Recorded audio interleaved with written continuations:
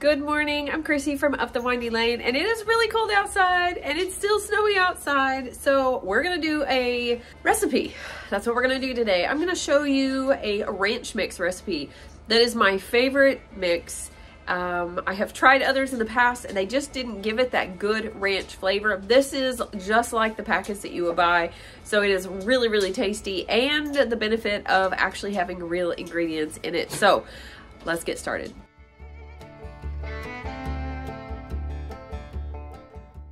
First thing you want to do is, of course, assemble all your ingredients. I am missing dried onion flakes, but I'm not going to worry about it because I have onion powder, so it's okay. That is one of the ingredients anyways, but the onion flakes, it'll be okay.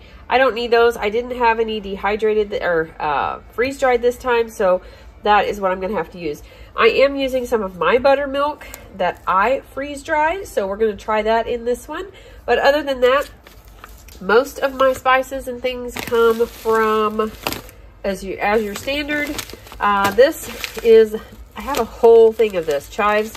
I didn't have chives or paying attention that I had chives. I grow chives and could do these myself, so I'm trying to go through all the ones that I've purchased. So this recipe is super simple. We're just gonna measure out everything, put it in the jar, shake it up a little bit, and this will last for quite some time unless you use a lot of dip and things. But I add it to, instead of sour cream, which you could totally do, I add it to my whole Greek yogurt, and it's just a plain yogurt, and I will mix it in with a cup of that, or you can do a half cup, whatever you want to do. Cup, maybe if you're doing it for like more than you. Now I will sometimes use a half a cup and mix in the ranch powder and use it for like a dip for vegetables. So I'm getting to dip my vegetables, but I'm also getting that protein as well. So it's really good for you. And you don't have to worry about any added ingredient. I started making my own mixes and such back a long time ago because budget-wise. So we have almost always been a one-income family because we have 4 kids that I stayed home with and we homeschooled. So I didn't work outside the home until just in the last like 3 years. So it was more of saving money, making my own stuff, saving money. And then as I was going through, I had my gallbladder removed, I was diagnosed with IBS, and then I started having diverticulitis flare-ups. So really led me to pay attention to what was in our food and to make sure that I'm buying the best food possible and the healthiest food possible. So that's what kind of led me to staying, even though maybe, you know, we make more now and I can afford to buy other mixes and things, I really don't want to. But in case you guys haven't noticed, food is going up a lot. So stuff is really expensive. So if you can make stuff yourself, it is so much easier. And like right now it's snowy, I don't want to go to town. So if I can make something that I need and I don't have to go to town, that is just an added bonus. So no matter what your reasoning, you know, if you want to save money, if it's because of the ingredients, mine's both now, the ingredients and saving money. So this is for you. So I have a guide below if you want to check it out. There's a free one that has tips in it for helping you navigate through this diverticulitis if you have issues with that. I pay attention to that constantly because it's always there. Like it's always, those pockets are always there. And I really have to pay attention and keep my digestion flowing like it's supposed to, or have issues. My system is super sensitive, like you've heard me say before. So this is really important to me, eating as healthy as I can. And so I wanted to put together a guide for you guys, and I'm offering it to you now.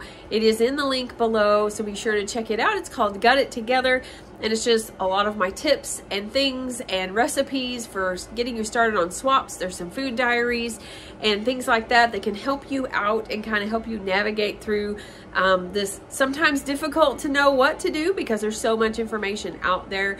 But this is something that I live with every day. It's something that I pay attention to. So, and I know it is not a fun thing to deal with. So be sure to check it out in the link below. So this is what is left of my ranch powder. I usually just kind of mix it up. I leave a spoon in here because that just makes it easier. But I usually just kind of mix it up a little bit. I wish you could smell it. It smells just like the packets. So I am just going to add my next one right in here because this will make approximately 2 cups. So I do put it in this bigger jar.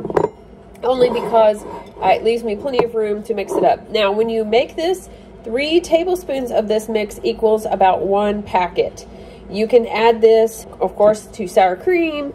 You can add this to yogurt, like I said. You can make a ranch dressing by adding 1 tablespoon of this powder with about a 1/3 cup of mayo and a 1/3 cup of milk.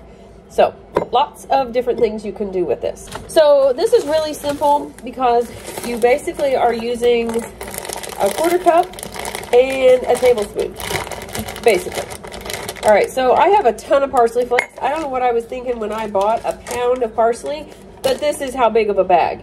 Instead of like a tiny little bag, yeah, you know, because parsley, what was I thinking, is like super light. So we just need actually we need 3/4 cup of parsley. So we're gonna do 3 of these. Those in there. You always want to make sure that you can, like your, if you have herbs like this and you're having to have them for a little bit, you just want to make sure they still smell like what they're supposed to smell like, and that means they're still okay. You know, make sure they don't look funny and all that stuff. Okay, this chives, because I have a lot of these, so we're going to put a 1/4 cup of chives in here. I'm telling you guys, this is so simple, so simple. All right, next on the list is dill. Now, I did put my dill in here, which I'm not really sure why I bought dill, because I have a ton of dill growing out. But that was before I ended up having a ton. So, we're going to use a 1/4 cup of dill. Put that in there. I keep having to shoo the dogs out of here. Driving me crazy. All right, next is onion powder.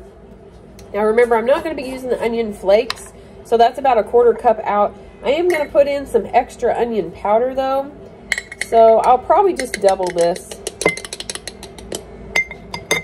And that will be a nice oniony flavor.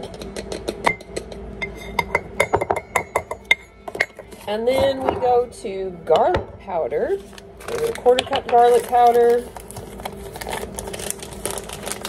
Smells so good.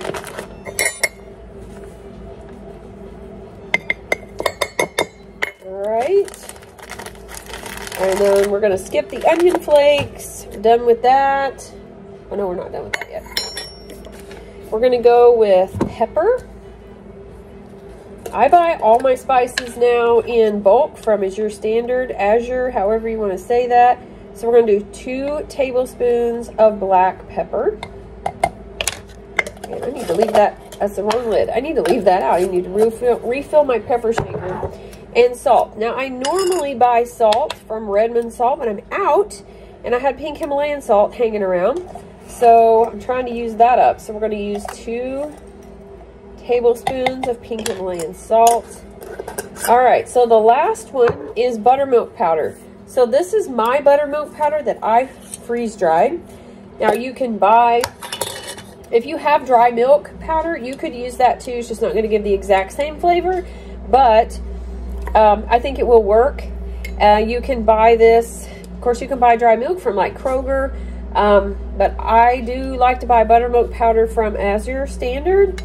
That is the last time that I bought any, but then I have this, so I can, all right, so we're gonna add a cup of this. Might get me a spoon. All right, I need to break this up a little bit. I really packed it in there, which is good. I'm going to try to keep all the air out as much as possible anyways when we're freeze drying and storing. Okay, so this is taking up a lot more room than what I thought it was going to. Oh, I didn't take into consideration the buttermilk powder. That's what it was. Okay. I think this is 4. I kind of lost count. Okay. So, not going to have... Oh, there we go. I'm not going to have enough room to mix this. I'm just going to mix it up a little bit with my spoon. It's actually really pretty. You could give it as a gift and leave it layered. And then tell them, you know, to mix it up before they use it. Okay, so now we have a little bit of room. And this will help a little bit. I can always mix it up. Give some shakes, little twists. You can create a nice little label and put on it other than the one I have, which is kind of wearing off a little bit. Okay, that looks pretty good. All right. So there you have it.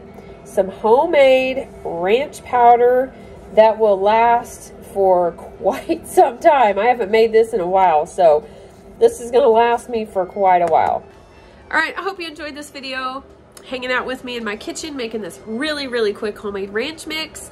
So be sure to like and subscribe, and don't forget to be lovely lights today.